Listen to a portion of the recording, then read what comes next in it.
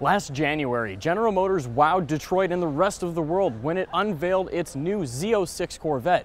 Powered by a 6.2-liter supercharged V8, the car puts out at least 625 horsepower and 635 pound-feet of torque. That's good enough to carry it from 0 to 60 in a scant 3.5 seconds.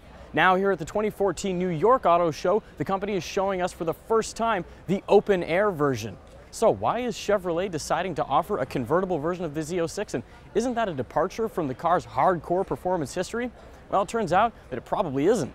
In fact, the company says that this car with its open top is still 20% stiffer than the old Z06, which was sold exclusively as a coupe. Aside from the fact that this car is offered with a cloth top, all of the performance features offered on the hardtop Z06 are available here, including the hardcore Z07 performance package. For those of you keeping score at home, that also means that yes, for 2015 you will be able to order a convertible 8-speed automatic Z06.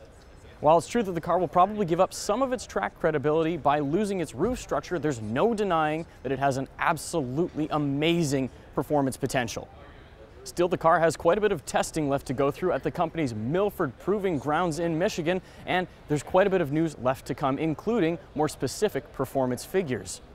Chevrolet hasn't announced a specific debut, but they say that we can expect to start seeing them showing up in dealers next spring.